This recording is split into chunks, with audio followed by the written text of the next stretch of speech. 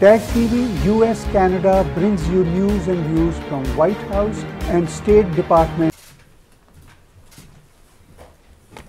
Good morning, everyone. Hope everybody had a great 4th of July, celebrating the founding of this great country. And a week from today, I'll be in Philadelphia talking about the work of the Unalienable Rights Commission. I'm looking forward to that. A belated happy birthday to His Holiness the Dalai Lama, who celebrated his 85th birthday on Monday of this week. And a big welcome to Mexico's President López Obrador, who's in Washington today to celebrate the landmark USMCA trade deal coming into force alongside President Trump. I spoke with the Foreign Minister yesterday. I'm looking forward to seeing him here in just a little bit as well. I think we'll have a great set of meetings over at the White House later on today. On Monday, Egypt released U.S. citizen Mohammed Amashra, who had been detained since March of 2019. Mohammed is one of many Americans President Trump's administration has worked tirelessly to get back home. And we thank Egypt for securing his release and his repatriation. But at the same time, we urge Egyptian officials to stop unwarranted harassment of U.S. citizens and their families who will remain there. I want to start today with the Chinese Communist Party. As with all unelected communist regimes, Beijing fears its own people's free thinking more than any foreign foe. We were deeply troubled to learn this week that the CCP detained Xu Zhanren for criticizing General Secretary Xi Jinping's repressive regime and the CCP's mishandling of the COVID-19 pandemic. He should be released. He was simply telling the truth. He should be released as soon as possible. I'll repeat a theme I've been talking about for months. The CCP has an enormous credibility problem. They failed to tell the world the truth about this virus. And now hundreds of thousands of people all across the world are dead. We need the truth. We still need the truth. We need to open up. We need to engage in a serious way with scientists around the world. And they now say they're going to allow the WHO to come in.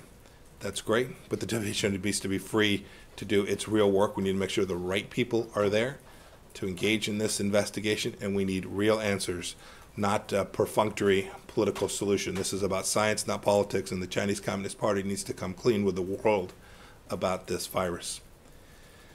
You know, Beijing claimed for months that it reported the outbreak of the virus to the WHO. Now we know that's not true too. We know the WHO's country office in China reported the outbreak only after it picked up a media statement from the Wuhan Municipal Health Commission. Again, Beijing described Xinjiang's internment camps as vocational training camps. New reports of forced abortions and sterilizations add to a body of evidence that contradicts that. And Beijing said that for 50 years, they'd give the people of Hong Kong a high degree of autonomy. And you all have seen what's happened after only 23 years. Empty promises made to the people of Hong Kong and to the world. I want to give kudos to Google, Facebook, and Twitter for refusing to surrender user data to the Hong Kong government. Other companies should follow them and do the same. And a shout out to our Canadian friends as well. Canada has been strong in its response to Beijing's crackdown. We think that's the right course for the entire world to take. We're heartened to see, too, the United Kingdom have their vigorous debate now on the risk presented to the British people from Huawei technology being in their systems. As FBI Director Wray said yesterday, Huawei is, quote, a serial intellectual property thief with a pattern and practice of disregarding both the rule of law and the rights of its victims. I commend to you Director Wray's entire speech yesterday. It is worth the time to watch. Attorney General Barr will deliver a set of remarks in the coming days, and then I'll give what will be the fourth in a series of remarks. I want to direct everyone also to a letter that Undersecretary Keith Kroc drafted to CEO, boards of directors, trade groups, commercial and investment firms, alerting them to the CCP's use of slave labor in Xinjiang and providing them with a set of governance recommendations for how they should ensure that they are not part and parcel of this terrible practice. Last China item. The CCP recently filed a boundary dispute with Bhutan at a meeting of the Global Environmental Facility. From the mountain ranges of the Himalayas to the waters of Vietnam's exclusive zone to the Senkaku Islands and beyond, Beijing has a pattern of instigating territorial disputes. The world shouldn't allow this bullying to take place, nor should it permit it to continue. To the Middle East. On Monday, Iraq tragically lost a patriot, prominent scholar and journalist when Hisham al-Hashimi was brutally assassinated in front of his home in Baghdad. Dr. Hashimi had devoted his life to a free and sovereign Iraq and gave voice to the aspirations of the Iraqi people. In the days leading up to his death, he was repeatedly threatened by Iran-backed armed groups, and the United States joins partner nations in strongly condemning his assassination and call for the government of Iraq to bring to justice the perpetrators of this terrible crime and bring them swiftly to justice. In Syria, the actions of the Assad regime, Russia, and China to constrict the flow of life-saving supplies, medicine, and food have exacerbated an already terrible humanitarian situation on the ground.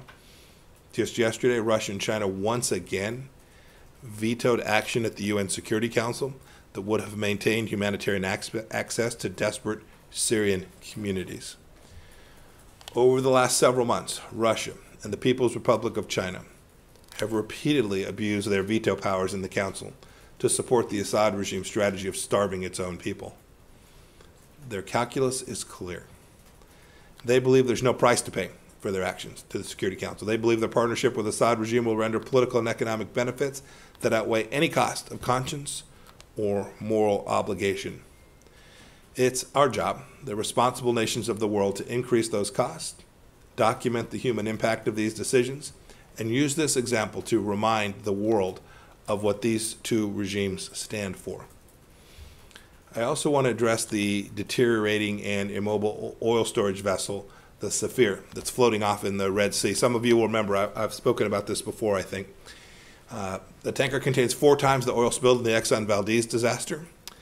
If it ruptures, it will devastate the Red Sea ecosystem and disrupt key shipping lanes in the Red Sea and the Bab el-Mandeb. A disaster like that could prevent desperately needed food aid from reaching a Yemeni population already in terrible, dire conditions. The Houthis have blocked UN officials who need to board the vessel and in order that they may do the work necessary to prevent massive environmental damage throughout the region. The Houthis must grant access before this ticking time bomb explodes. And speaking of the Houthis and bombs, last week, a United Nations report confirmed that the weapon shipments the United States interdicted back in November of 2019, and then again in February of this year, were of Iranian origin. You'll recall that when we said that, the Iranians denied it. The UN has now confirmed this. Iran is not abiding by the UN arms embargo restrictions that are due to expire in less than 4 months now. Now we've interdicted another shipment of weapons heading to the Houthis. On June 28th, U.S. and partner forces interdicted a vessel off the coast of Yemen with illicit cargo, including 200 RPGs, more than 1,700 AK rifles, 21 surface-to-air and land attack missiles, several anti-tank missiles, and other advanced weapons and missiles. The Security Council must extend the arms embargo on Iran to prevent further conflict in the region. No serious person can possibly believe Iran would use any weapon it receives for peaceful ends. Contrast the Islamic Republic of Iran's illegal gun running with America's work to help our allies and partners defend themselves. On Monday, we notified Congress of $7.5 billion worth of defense sales, from new rotorcraft capabilities for countries like Lithuania and Indonesia, to new ISR platforms for NATO ally France, to increased infantry mobility in the Stryker platform for Argentina. The United States is meeting the high demand for our allies and partners for American gear to defend their nations. We're strengthening our security partnerships, building capacity, and supporting the American manufacturing base. And now turning to Africa, we're making progress in helping Sudan's transition to a more democratic and peaceful way of life. At the Sudan Partnership Conference back on June 25th, the United States announced it will provide $356.2 million to support the Sudan democratic transition, including more than $85 million in development and COVID-19 assistance. And finally, I'll close here, as one of our expanding security relationship with the Republic of Cyprus. For the first time, the Department of State intends to provide international military education and training funding to that country, contingent on congressional appropriations and our notification of Congress. This is part of our efforts to enhance relationships with key regional partners to promote stability in the Eastern Mediterranean. Happy to take some questions. Nadia, go ahead. Good morning, Mr. Secretary. Nadia, hi. You oppose the release of Mr. Qasim Tajuddin, although you said that you abide by the court decision. Does this hinder your effort to go after high target financier of Hezbollah like Mr. Tajuddin? And what does it say to the people who oppose Hezbollah and the people who are trying to support them financially? And in that regard, for the first time, we hear Hassan Nasrallah, the leader of the group, yesterday saying that he welcomes U.S. assistance to the Lebanese government. Do you see that, although he said U.S. is an enemy, but do you see this as a way of trying to open some kind of dialogue with the U.S., considering that they released this person, Mr. Tajuddin? Yeah. So we do everything we can to enforce the sanctions that we have put in place against terrorist figures, including those who have been designated under the Hezbollah designations. We've urged other countries to designate Hezbollah a terrorist organization as well. We continue to believe that they present an enormous risk, and their behavior indicates that they are, in fact, a terrorist organization that is intent on causing harm to the West, and most in particular to our partner and ally in the region, Israel. Second, I didn't see the remarks that you described from Nasrallah. I did see him say that they should take Iranian oil. That I saw. That would be unacceptable for them to do that. It would be sanctioned product for sure, and we'll do everything we can to make sure that Iran cannot continue to sell crude oil anywhere, including to Hezbollah in the region, so that that the resources that fund and underwrite the world's largest state-sponsored terror won't be made available to them because they were able to sell some crude oil product or some petroleum product to Hezbollah. Sorry, just to follow up quickly, but many people will see the release of Mr. Tajuddin as a victory for Hezbollah, and they might be using it as that, and this is why he said we welcome any U.S. assistance and we don't mind it. Yeah, there can be no mistake what the United States has done and will continue to do to put pressure on Hezbollah, and also to try and assist the people of Lebanon at building out a successful government. The other component here, of course, is Lebanon's incredible struggle to conduct the reforms that are necessary to make sure that the Lebanese people who have been protesting in the streets, simply demanding a government that's not corrupt, that is engaged in behavior that benefits the Lebanese people, that's our mission set. Hezbollah is a terrorist organization, and we are supportive of Lebanon as long as they get the reforms right, and they are not a proxy state for Iran in Lebanon. We have a very bad thing for the people throughout Lebanon, and we hope that doesn't happen in Beirut. Nick Shifrin. Good morning, Mr. Hey, Secretary. Nick. Thank you very much. Can we do WHO and Iran, if I could? Sure, give it a shot. U.S. law mandates that the administration follow through on the financial pledges to the WHO before the withdrawal next year.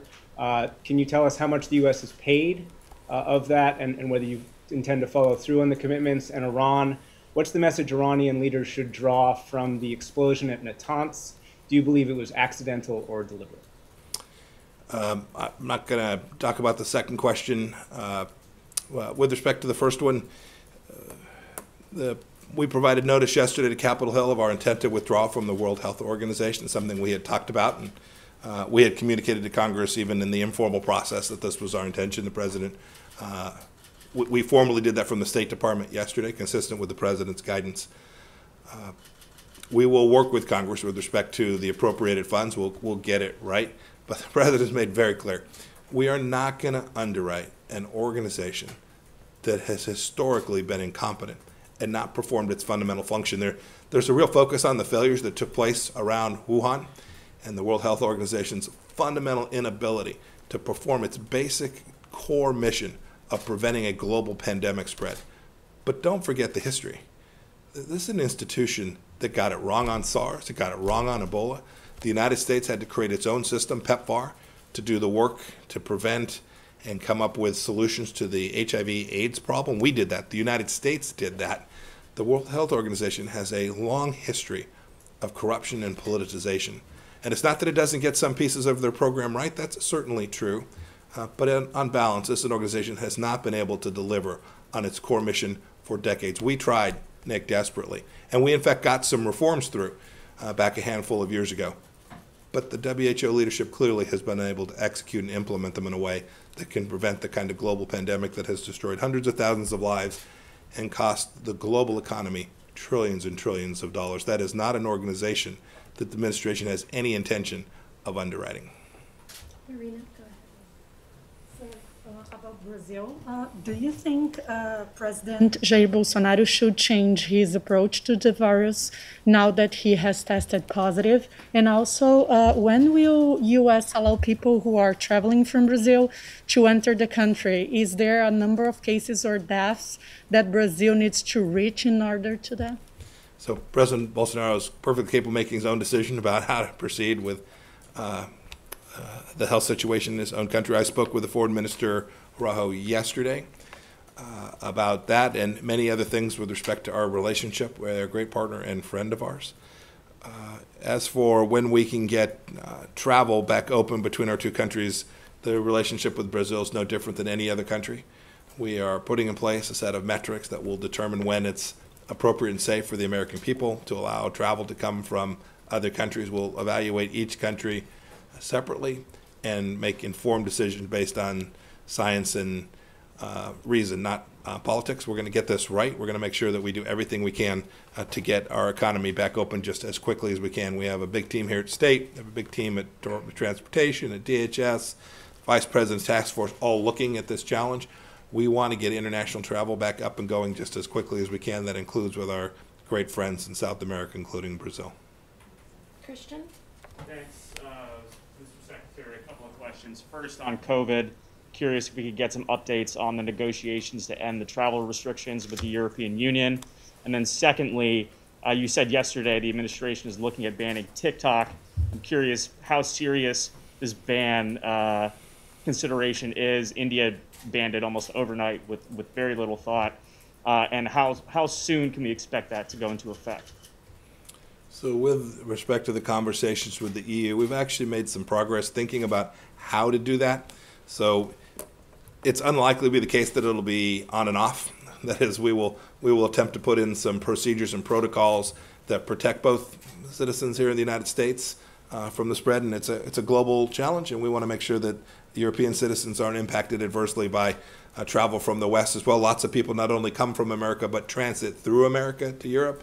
So we've got to deal with all the complexity that comes with it. But we've made some real progress, technical progress, and now we need to draw that to a conclusion. And then there'll be a system to monitor and measure to make sure that we get the timing right and we get the toggle switches right.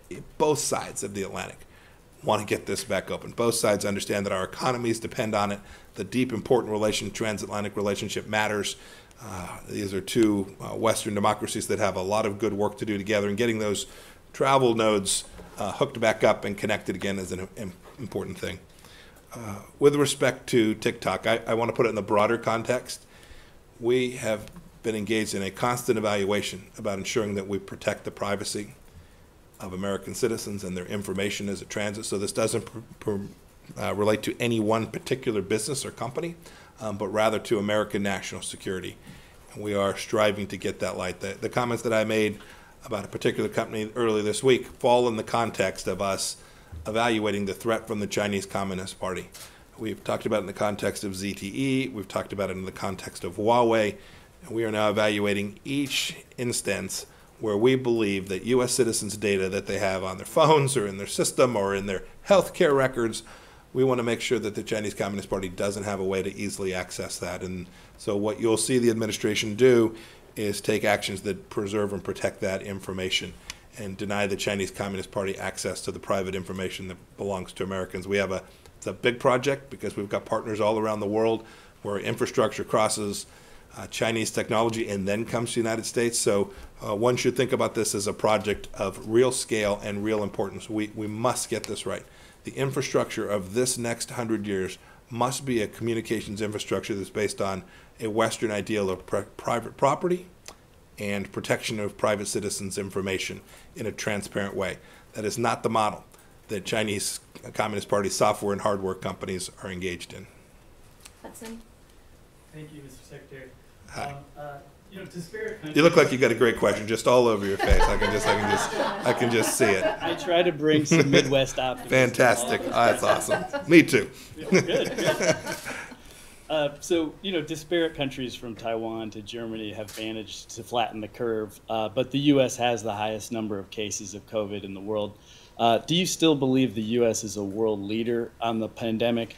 And just to put it directly, was the U.S. involved in any way in the Natanz explosion? Take your first question. Of course the U.S. remains the world leader in the pandemic. It almost goes without saying. And there are multiple dimensions, and I've talked about each of them. Certainly the Vice President's task force talks about them as well. But whether that is the technical scientific solutions, both to how to stop the spread, whether that's therapeutics or vaccines, the world turns its eyes to the best scientists and researchers and practitioners of the sciences that will ultimately bring resolution to this problem. It's the United States that the world looks to. When it comes to countries, small countries, whether that's in Central Asia or in Africa, their eyes turn to the United States. It's not remotely close who's provided the most assistance to these nations to try and solve what are vexing problems in their countries with very little medical infrastructure. And so, yes, there is no doubt that the United States has been and will remain the world's leader when it comes to not only pandemic response, but global healthcare infrastructure systems and processes that take down the very risks that we described. It's good. We have friends and partners in this too. The Western democracies, that model is the one that is most likely to prevail and prevent this kind of thing from happening again. What we found in China is the Chinese Communist Party was simply incapable. And you see it with the arrest that I referred to in my remarks. They're incapable of being transparent, of accepting criticism, of allowing reporters to ask them questions that they find uncomfortable, that elicit the truth and the facts. We still have significant questions about who patient zero was. We're now 6 months on at least from when this began. And the Chinese Communist Party, that authoritarian model, simply can't prevent the kind of inquiry, or has to prevent that kind of inquiry because they're afraid. They're afraid that the truth will be something that will not shine a happy light on what took place. And so instead they chose to hide and obfuscate and deny basic truth, basic scientific truths about what took place. This is a fundamental and fatal flaw for authoritarian regimes, and it's why the Chinese Communist Party has to be held accountable. And your second question was about the explosion in Natanz. I don't have anything to add. Do you think the Israelis were involved? I just don't have any comment. Thanks. Victor, go ahead. Thank you. On the visit of the Mexican President Andrés Manuel López Obrador, the Mexican delegation has been clear that they want this to be only about trade and coronavirus. But I'd like to know if you will put on the table issues like the human rights or human trafficking with concerns on freedom of the press, for example. And if I may, I'd like to know the status of the merit initiative and the need to upgrade or review the cooperation on anti-narcotics or security, especially after the attack to Mexican officials in Mexico City. Yeah. So it's the President's meeting. He'll put on the table precisely what he chooses to, and I'm sure President Obrador will do that as well. But I'm confident the meeting will talk about the full range of issues that we work on with the Mexican government. Certainly the economic issues. We want to talk about our border, how we make sure that we keep that border, that commercial traffic up and successful. Very important American supply chains, Canadian supply chains that you can see come into full force under the USMCA. We've got to make sure we get that right, and so I know they'll talk about that. I'm confident that the full range of issues, I'm sure we'll talk about issues that expand beyond bilateral as well, things in the hemisphere, right? What's taking place in Venezuela today, challenges that we find to narcotics trafficking in both the Pacific and the Atlantic, places where Mexico can help. So I'm confident that the full range of issues you asked, you mentioned several others. I'm very confident that the discussion will be complete and comprehensive. I expect we'll have a good set of meetings with them today in the afternoon, and then again this evening at the working dinner as well. With that, I've got time for one more. Lily, go ahead. Thank you, Secretary. Following up on your remarks about Beijing's pattern of instigating boundary dispute, you know what has happened with India, China's aggressive behavior against India in Leh and Ladakh. What is the situation? What is the assessment of the situation between India and China right now? So I've spoken with Foreign Minister Jaishankar a number of times about this. The Chinese took incredibly aggressive action. The Indians have done their best to respond to that. I put this in the context of General Secretary Xi Jinping and his behavior throughout the region and indeed throughout the world. I don't think it's possible to look at that particular instance of Chinese Communist Party aggression in isolation. I think you need to put it in the larger context. When I was up here once before, we talked about the number of both maritime and boundary disputes that the Chinese Communist Party has engaged in. I think it's unequaled any place else in the world. There aren't many neighbors that can satisfactorily say that they know where their sovereignty ends and that the Chinese Communist Party will respect that sovereignty. That's certainly true now for the people of Bhutan as well. This is what the world must come together to respond to. This increasing revisionist effort that the Chinese Communist Party is engaged in is something that President Trump has taken incredibly seriously. The United States hadn't done that in previous administrations. We respond to this in a way that we think is appropriate, and we have attempted to communicate to the Chinese leadership that we are serious about this. When I say we, it's not just the United States. We will start very shortly a dialogue with our EU friends on how we collectively can respond to this challenge from the Chinese Communist Party, and I am confident. I'm confident that I think what's happened with the spread of this virus from Wuhan, China, I think the world has seen the true colors of the Chinese Communist Party, and I am convinced more than ever that the free peoples of the world will come to understand the threat that's presented, not only internally inside of China, but importantly that the impact that General Secretary Xi has on the world is not good for free peoples and democracy-loving peoples, and the world will come together to respond to that in a way that is powerful and important and will preserve sovereign nations operating under the rule of law in the way that we have all come accustomed to and benefits people all across the world. Thank you. I'm sorry, I'm going to have to take off. Thanks, everybody. Have a good day.